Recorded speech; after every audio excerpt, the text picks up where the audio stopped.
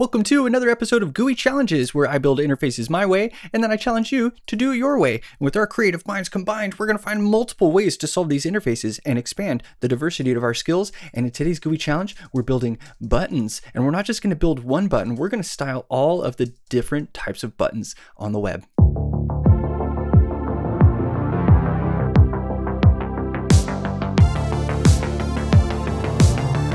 The debugging corner. So of course we got to prove that these buttons look great across all screens and light and dark themes and all these devices. So here we have an iPad, we have Safari on desktop, Safari on iOS, Chrome on Android, Chrome on desktop, and Firefox on desktop here in the bottom left.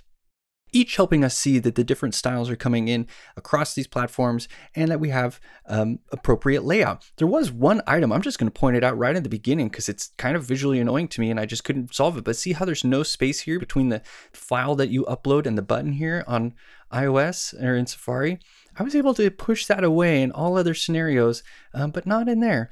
And so that's a pretty small thing to not be able to get, but I was able to get all the other features, so, which is really nice. And so what I am showing here is 9 button types. We have this unified modern style. Visual differences reinforce their purpose. Right, okay, so here we are down here in Chrome. I have a default button. That's just going to be the button tag. Nothing special. This is an input type button. This one is a button, same old button with an icon inside. This one is a button type submit. This one's a button type button. This is a button type reset. This is a disabled button. This is a custom one. So I've given it a custom class to show that you can extend these baseline buttons and build something like a big, nice, vibrant primary button. And then we match the button inside of the file input to look like the rest of the buttons, which I thought was a really nice touch. And so essentially what I'm trying to do is, using the where selector, I'm going to build up a really strong foundation for just buttons in my application. And then with some custom styles and custom classes, create the variants and create some exceptions that I think end up looking really nice. One of the things I thought was especially interesting, and here let's go over to Chrome Canary for this, where I can kind of demo things a little bit larger. I'm going to tab through my buttons, and you'll notice that the outline there kind of scaled up as it focused in, scales up to kind of show that this element is now in focus, and it kind of gives it this like a promoted look. And if I hit spacebar, I'm kind of going back down and shrink wrapping that outline against the element. It kind of gives it this focus effect, like a visual, like even the browser is like honing in on the button and says, oh, we know what you're pushing this one. And what's interesting too is that while that's the keyboard experience, the mouse experience is really, really similar. And here, let's just go to the light theme, use our brand new switcher in the sidebar. I love this thing. So over here now in the styles pane, that's why I'm in Canary, because I get this handy dandy switcher. I just had to use it. It's so cool. I can switch quickly between my themes and see light and dark with just a little switch here. Gotta love that. So nice. Okay, anyway, so the mouse effect here, if you see, as I hover, it kind of scales up, and when I click, it scales back in. Very, very similar effect to what we get with the keyboard. So both button styles for being interacted with are the same for my keyboard users and for my mouse users. They get this expanded outline with when it's being pressed or being activated, it gets that little effect of being honed in on, and I thought that was really cool. So we've got our 9 button types up top, but what about down here? Why do we have this bottom section? Well, this says when inside of a form, untyped buttons visually match their new contextual default of type submit. So if you didn't know that, a button that's just a regular button inside of a form magically becomes a submit button unless you otherwise give it a type of button. So you can say button type button and it won't magically turn into a submit one. But with CSS, I'm able to find these. So I can query the form and the button elements inside of there and say, is there an untyped button in here? If it's untyped, it needs to look like a submit button because that is its purpose. So that's what I mean by making their style reinforce their purpose. And you can see this is going to help prevent confusion for anybody using buttons inside of forms or buttons in your application, that they're now going to look like what they do.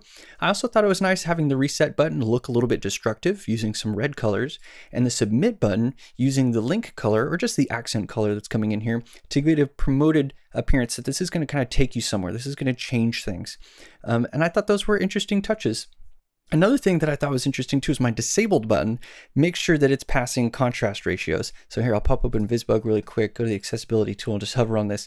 And you can see that I'm passing the scores here. It's so often I'll see a disabled button that doesn't have proper contrast ratio because they're trying to subdue the button, right? So this is kind of a design challenge. You want to push a button backwards, flatten it. So notice how flat and squished this one looks. Here, I'll take out VisBug. how flat and squished it looks, and I give it a cursor style so that it looks that way.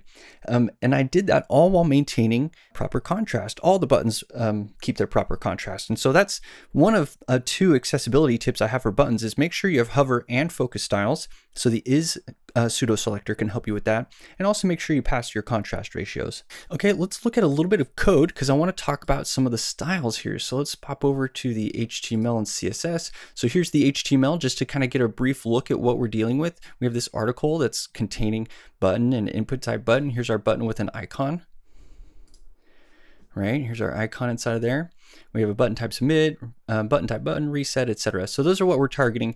Putting all of those in the page, let me have a sort of test bed for my styles here. Okay, so let's look at our first selector. A lot of the power and flexibility of the buttons that I built today come down to two core concepts. One of them is using the where selector, and the other one is using custom properties in a kind of new way. It's not a new way, but it's a way that I really appreciated today, and I'm excited to share it with you. But first, we need to make sure that all the custom properties are available on all of the different buttons. And so that includes this file selector button. That's the button inside of the input type file. But I also want the input type file to have the custom properties. So this first selector says where, which is going to give all of these selectors 0 specificity. So if anything wants to change these custom properties, there's going to be no battle. We start to build out our custom properties here. And I have an accent light, an accent dark, and an accent. And look at this pattern, it continues on down. So we have these static defined upfront custom properties for the two different states of light and dark. And then by default, we set the light theme to the base property here called accent. Light dark, text, set to text light, and it continues on.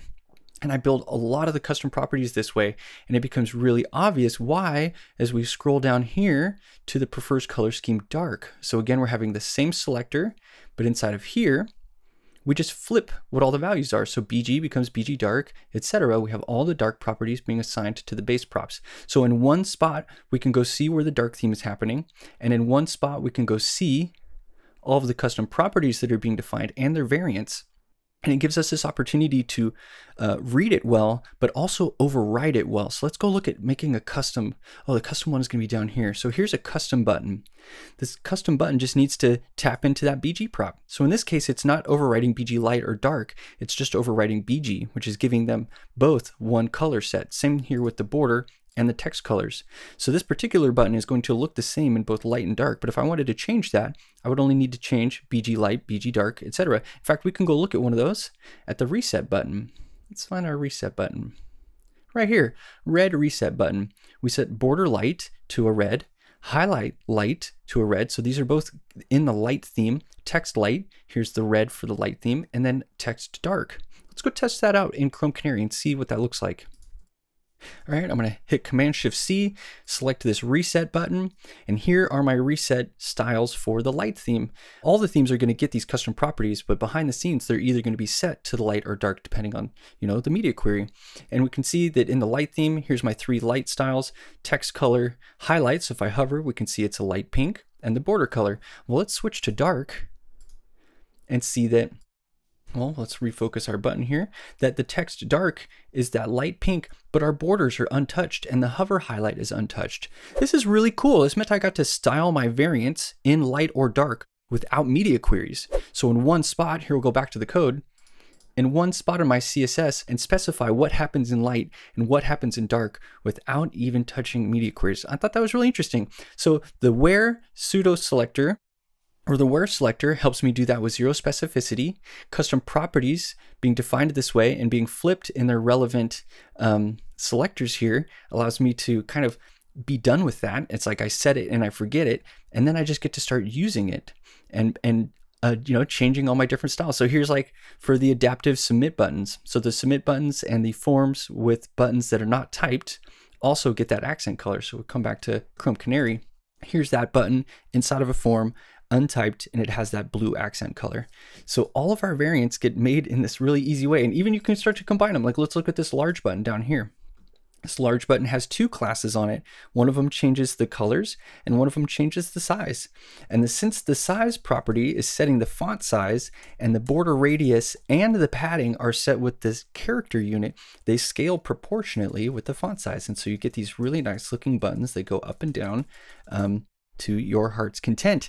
So I thought that was really interesting. I've got keyboard and focus styles that have this really unique sort of focus appearance that look really nice. I've got the where selector allows my buttons to create variants much easier. I have an API using custom properties where you just have to type light or dark. In fact, let's take that custom large button and I want to take out the background color and let's do --_BG light. Well, let's keep the light button with that nice theme. I think that was a good one. BG light, paste that, and then I'll do BG dark. We'll paste that same set, but I'm gonna desaturate and lighten the colors. So we've got our first color here. I'm gonna lighten it, kind of, yep, let's go up a little bit. Let's keep that saturation. I'll bump this one up a little bit too.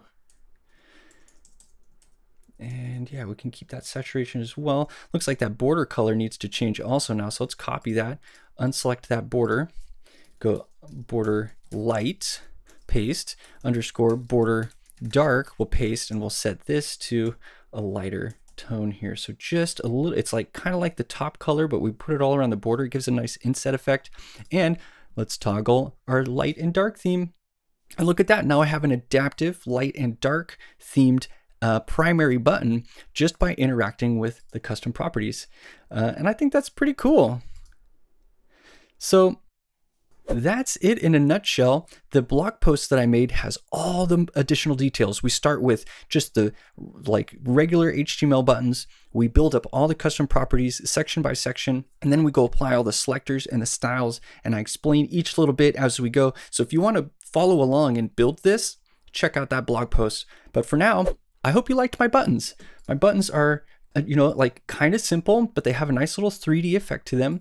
They have good click and good keyboard accessibility, and of course they reduce motion. Let's go test out the reduced motion just to see it.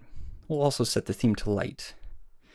Reduced motion, reduce, and now we hover. We can see our instant growth of the size of the, and no scaling effect here on the keyboard focus. Even if I activate, it's just instant. And the way that that was done is even interesting. Let's go back to the code because it follows the same pattern that we articulated before. So here we have transition, motion reduce. There's no transitions. Transitions, if motion is okay, well, here's what I want to do in that particular case. By default, we're going to set the transition to whatever the reduced motion set is, which in this case is none. It could be a color, a border color, a background color, something like that. I didn't end up animating any of those personally, but you could. And so then here, in our prefers reduce motion no preference media query, we take the same selector, overwrite that transition property with the transition motion OK property. Look, it reads like a book. I can go in one place and see how the logic works for setting the property, and I can go in one place and see the logic for creating the properties. Yeah, I'm going to continue using this pattern. I think it's really nice. And that's all this GUI challenge has for you today. I hope to see you in the blog post, and I want to see what kind of buttons you have. Share those with me, and I'll see you later, y'all. Thanks for watching this GUI challenge.